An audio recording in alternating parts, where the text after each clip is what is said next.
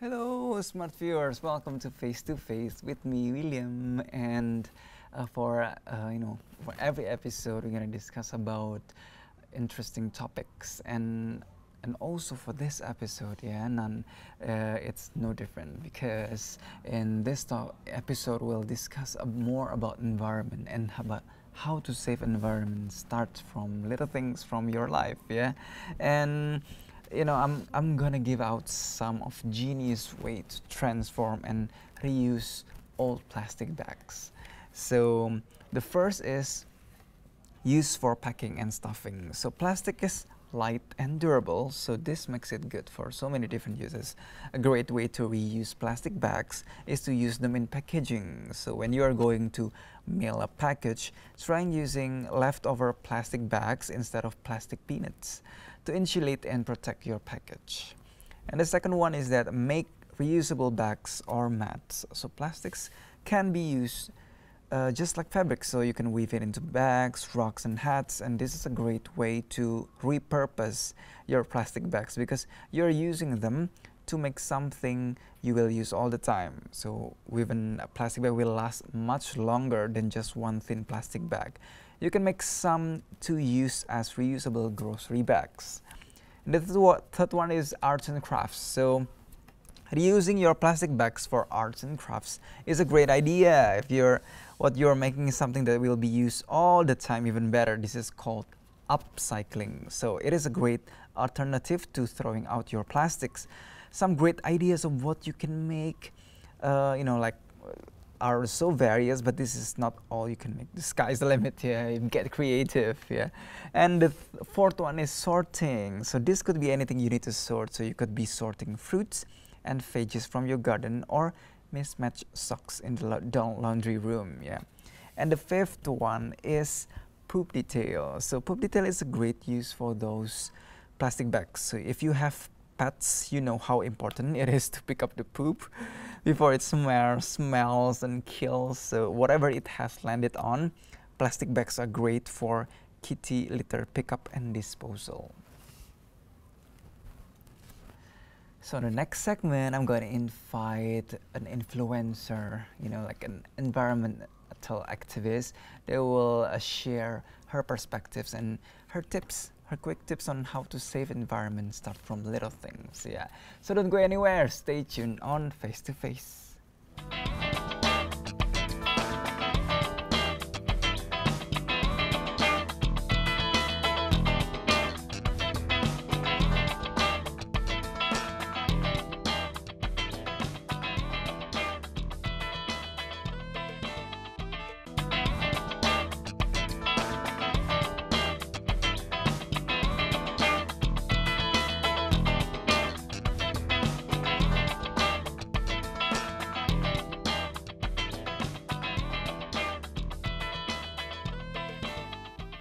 Hello, smart viewers, welcome back to Face to Face. Still with me, William, and as I promised on the previous segment, I'm going to invite my special guest for today's episode.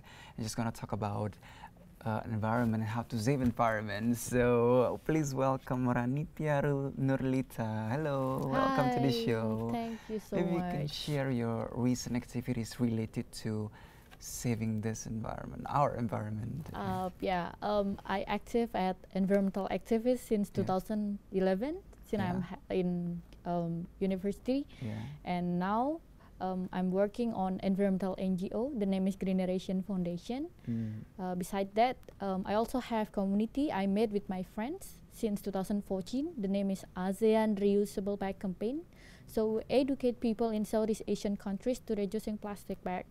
So we trying to educate them not using plastic, and we trying to not littering in the oceans, and then how to be a good consumer, how to more conscious livings. This is my activity. Working in full-time in foundation, and then have my own community, and then also selling some product from these organizations. So both professionally and also in social life, you always try to communicate with people in the world, people especially around community about how to save environment. And what I'm curious about, what makes you try to curious and having interest in, you know, like more into environmental issues? Yeah, this story is very long, but I will make it short. It started when I'm in university. I'm become a volunteer on environmental activities in my campus, and then I'm trying to become an executive board. We call it PMKM in IPB.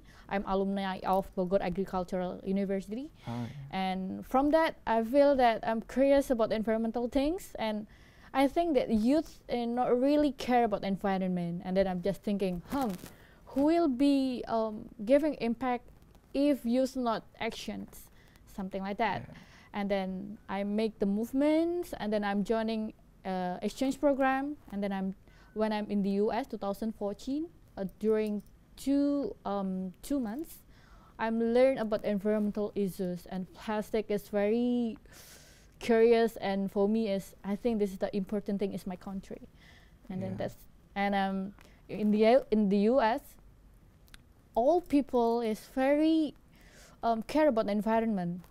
They not using plastic. When in supermarket, they use their own reusable bags. And then I'm thinking, why Indonesian is not like this?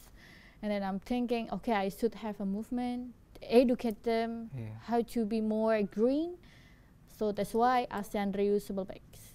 Because I think that like these topics requires communication, like education is like power, and like if people don't get informed about the side effects of using plastic, then they will not know, and just couldn't care less about this issue. Yeah, because like plastic, they will degrade until 50 years, 50 until 1,000 years. We just live 60 is normal, right? 60 or 70 maximums. And then when we die, and then we still have our waste plastic. Plastic lives longer than us. Longer than us. So And sad. So that's why. Like maybe you could share like the details about how you try to educate, especially youth, Indonesian youth, about this issue. Like, what are the examples? One of the example is this. You can share about why you wear. The first thing that you imagine my face. My face is like the earth. My face is the earth, and then it's plastic is coming to the earth, coming. There's still many plastic. What do you think? I'm still beautiful or not? All over the place. Like, like it's like a burden. It's also happened in our earth, in our mother earth. Earth still beautiful, and then plastic is coming, and so bad, like so bad. So this how to we educate people, because like plastic will make our mother earth bad, and then smell is not really good, and then will make destroying to animals, and then plants and everything. We're trying to educate like this, and then we want to change their behavior, not using plastic anymore, because our grandmother, they use their own containers, like they use banana leaves, they still can live without plastic, right? We're trying to educate them like back to basic. Try to decrease the plastic usage. Decrease the plastic. Because our mother, grandmother, they're not using plastic, they are still okay. Okay. So, like, what are the, like maybe you get people's reactions about, like maybe not so common that, about decreasing plastic use, especially in Indonesia, where there's a little acknowledgement about, plastic usage. Like, what are the most outrageous reactions, or like, what are the examples of that? The first thing that Indonesia, we have second largest plastic polluters in the world. Can imagine second in the world. It's not good rank, but it's bad rank. It's a bad rank. And then we're still waiting until we are in the top, the first, and then we just actions? No, right? No. We should action and actions. So what they feel when I educate them, when ASEAN reusable bag educate them, is they feel like weird because when we going in the restaurant and then educate them, like we're not using plastic. We have our reusable bag. They said that, are you okay? Is it no problem for you? They said like that. And then also when I'm not using straws, plastic straws, they feel that, hey, it's okay. This straw for you is for free, but not okay for me. And then I just giving them, I will sick if I use plastic straw, something like that. And also when I'm trying not using plastic bottles, they still thinking that I'm weird. We are weird because not really common in our country. Actually, it's really difficult to us, but we still educate them and giving them about the danger of plastic and how the impact of plastics. Yeah. So it has to require like continuous pursuit. Yeah, of course. We still continue and continue. Yeah, so the conversation is getting interesting, but we're gonna have to take a little break. So stay tuned on Face to Face.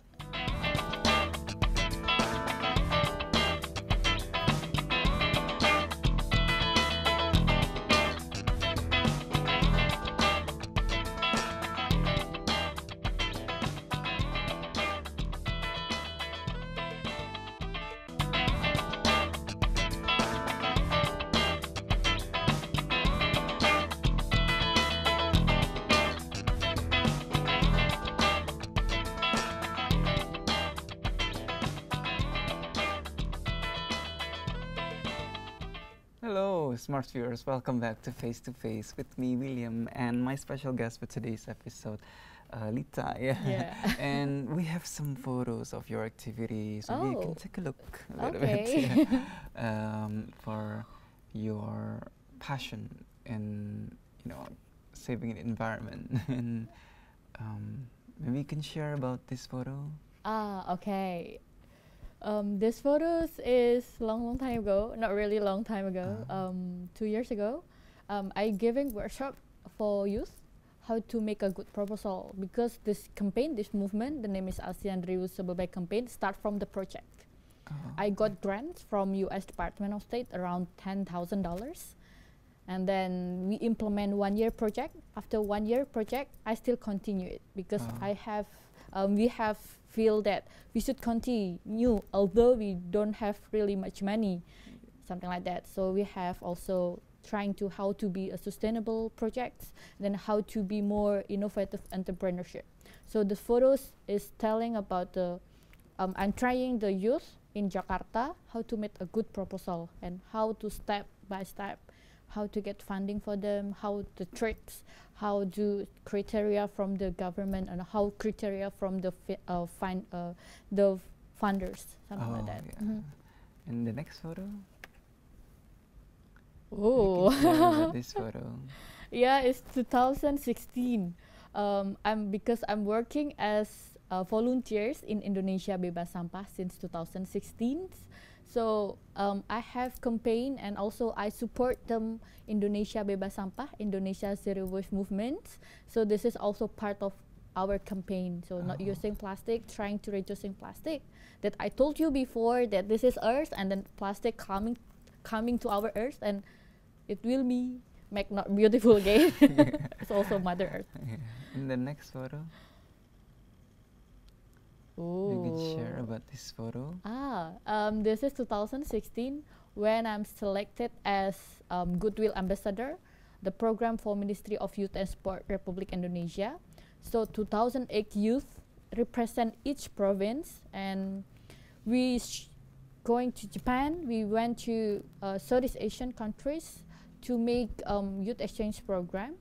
We gather with 330 youth around Southeast Asians and also Japan, and we share our knowledge, we share our experience, and also we share our mutual understanding. During 2 months program by ship. Yeah, it's very interesting. And the photos, like, because we are ambassadors, so we should have also cultural performance, and so the photos is tell about cultural performance in Japan. How interesting. Yeah. And continuing our discussion about conversation about like your activities related to environment, using, and maybe you can like share your future plans about like how to cater this project into Indonesian, especially Indonesia people with lack of knowledge and care about like plastic use and the danger of like of keeping the environment itself. Because this project start 2014 and the project until 2016. Actually the project already end, but I'm still continue until now. So the future, what we want, my team want. So now we're still developing our movement. So actually what we did during the campaign is consist of several activities. We educate university students, and then also high school students, and then publics, and then also how to collaborate with governments. Also, we also have innovative entrepreneurship, something like that. What we did, we sell these products, folded bag, something like this. So since 2015, we sell more than 7,000 bags. And we sell to other countries, Indonesia, Malaysia, and the Philippines, something like that. And then beside this folded bag, we also sell this this year, this board game. The name is Sahabat Alam. Sahabat Alam is an environmental board game. We're trying to educate people how to be more green. Start from the office, start from the school, start from their outdoor activities. So this board game is trying to how to be a green lifestyle. Creative way of informing. Creative ways. So how to reducing, like how we when going to publics, we can use public transport. How to be more green in our houses, we can separate our waste, like organic waste, unorganic waste, something like that. Now, how to be more green in the office, we can use our box containers, lunch containers. Also, we can not using paper, or we use two-side paper, something like that. So we educate them how to be more green and their daily activities. Reduce, reuse, recycle, and reuse. Trying to reuse first. Reduce, reduce, reuse, recycle. And maybe you can give some tips that maybe like saving their environment can start from little things, like from personal life, like when you mentioned before, like in the office. Maybe you can share some of the tips from the props that you brought.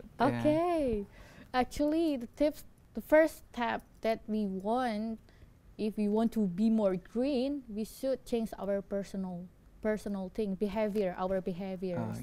So like, I want to save our environment, trying to reduce and reducing plastic. How to reduce and reducing plastic?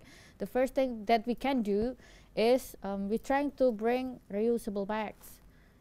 It's up to you what kind of reusable bag what you bring, like from the fabrics, or from stylish bag, or up to you. Just try to not using plastic. And then also every day I always bring this stainless straw. So when I went to restaurant, I always refusing, sorry sir or miss, can I'm not using straws, I have my own straw, something like that. And then the third thing is we can bring our bottles, and then we can refill it when the water is empty. It's like a 3-step to be more green. Bring your own bags, bring your own stainless straws or bamboo straws, and then bring your own bottles. Water container. And then another thing, like using public transport, thinking before producing waste, something like that. But the important thing is these three things, green stuff. It's because it's you basic. mainly use it for your daily life. And we can also put in our bags. It's very simple. Simple things can make a difference. Right? Of course. If we do it all together. Of course. And what do you think about the and for governmental aspect, like the waste management in Indonesia? What do you think about that, and what do you think about the future? Thing about the government's law enforcement, because I'm working also on environmental NGO, and we're still forcing this law enforcement. The future, we believe that our government will be more care about waste management. So that's why we as a youth, we as a grassroots, we should working together with them. So that's why I become volunteer of Indonesia Bebas Sampah, because the government also, they have the future plans, Indonesia Bebas Sampah 2025. So we support them, and then we make together activities. Like last month, we have Jambore Bebas Sampah. So we gather around 300 environmental activists from Aceh to Papua, 34 provinces, and we discuss about law enforcement, because the government also, they have their regulations since around 2010, 2014, but it's not really implemented. Yeah. So we're trying to force them about law enforcement, and then how to be implemented regulations, something like that. But we believe as environmental activists, we believe that the government will more care about waste management in Indonesia. Yeah, so maybe you can share some of your message to the smart viewers regarding like saving the environment from your daily life. Maybe you can share some of your message. Yeah. Okay. Before we producing waste, we should thinking about waste that we produce, of course, trying to reduce, and just say that we are okay without plastic. Just say it. We are okay without plastic, because we can still live without plastic. Yeah. So thank you so much, Lita, for coming to the show. Thank you so much. Your message can inspire smart viewers out there, to start refusing. Yeah, refusing and reducing. Reducing and also reduce and recycle. Yep. Yeah. So we've come to the end of the show. So be sure to check out another episode of Face to Face at the same day and time. Until then, I'm William, signing off. Bye bye.